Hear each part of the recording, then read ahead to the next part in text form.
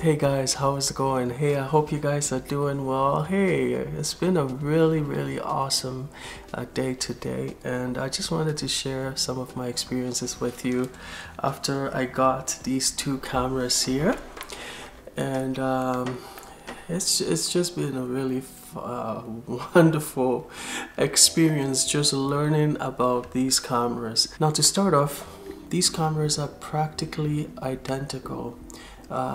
They're practically identical. There is literally no difference between them except for the lens, which I have changed here. This is an original OM lens, and I will explain why I put a different lens on this camera versus the automatic lenses that these cameras came with. I will explain. There's a good reason for that. So when I got these cameras, I was actually quite worried because this one seemed to work just fine. Okay, the shutter speed, every time I get these cameras, I listen out to the shutter speed.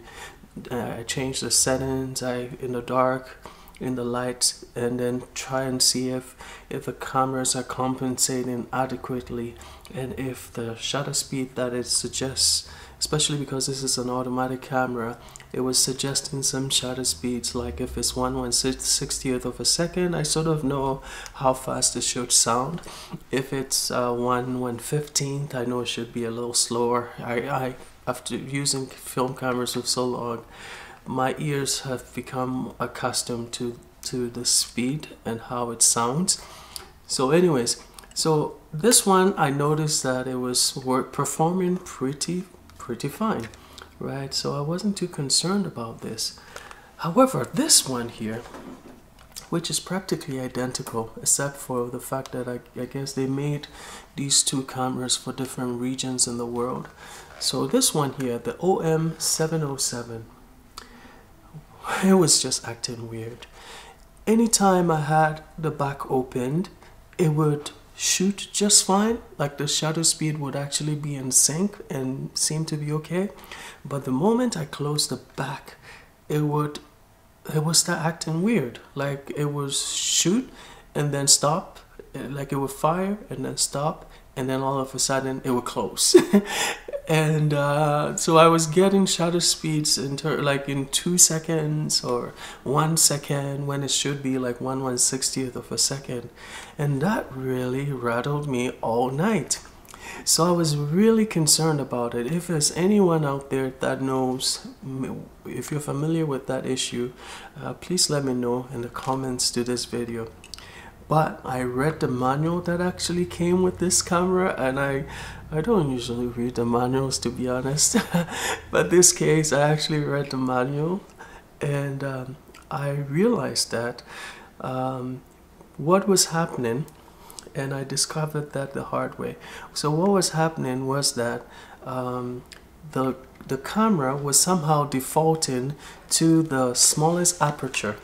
Even though it was actually metering my compositions well, it was defaulting to the smallest aperture every single time.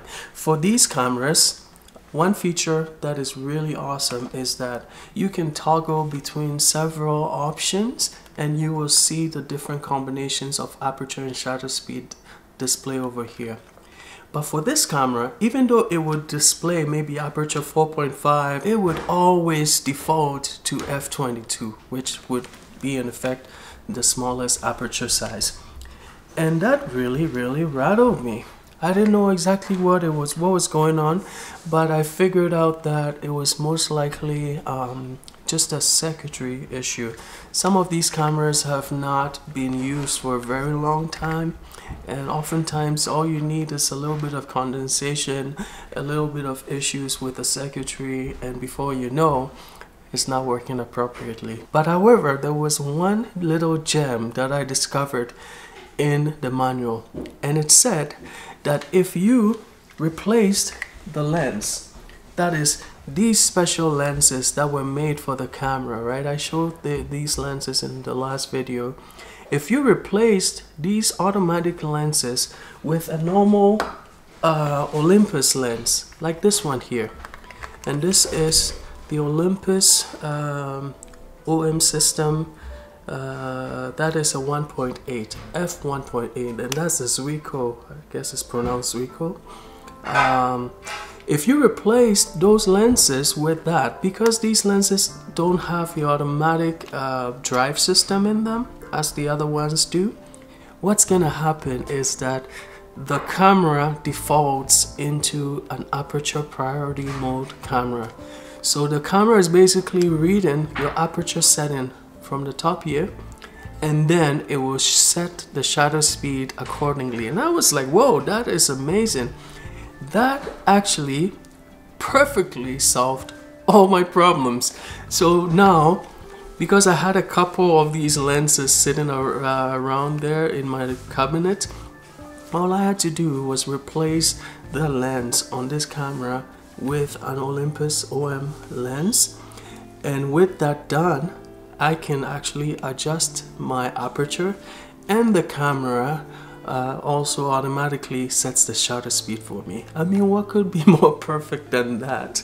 So technically, I have an aperture priority mode Olympus camera with an original Olympus lens on it, and you can imagine how happy I am, because these lenses are excellent and they produce excellent quality images. So that said, now that I talked about images, I'm really excited to share this with you guys. So I have this camera, this one.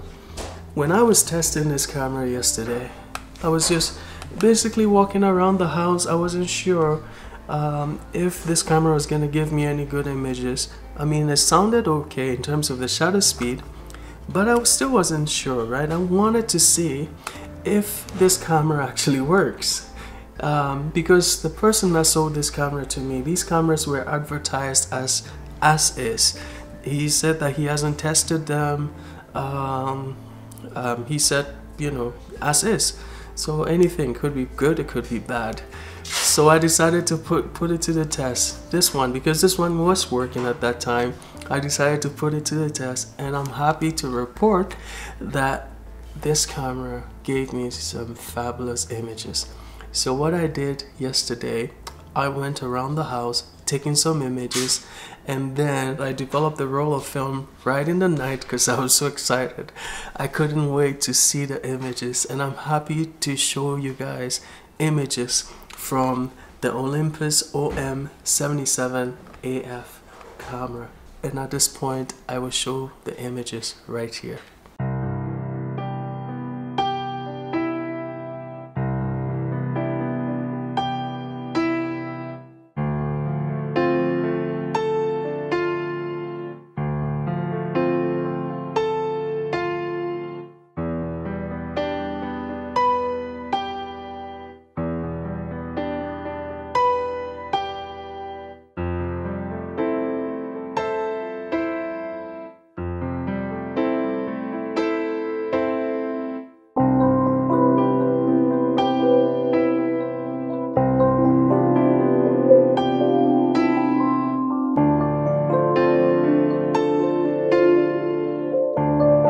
Hey guys, welcome back. Hey, I hope you guys enjoyed looking at those images, and I must say that I am a very happy man now that I have these two cameras with me. I have extra lenses that you can see right there in the background there, and I have an aperture priority mode camera. I have a perfectly program mode camera here in case of this one. And I'm so happy to really explore the features on these cameras, and in the future I will be taking these cameras for a spin, and I will share all the goodness and all the images with you guys. So I'm glad you guys joined me, and if you like this video, please click the like button below, and if you have not already subscribed, please do click the subscribe button. As always guys, I really appreciate you guys. Have a wonderful day and stay safe.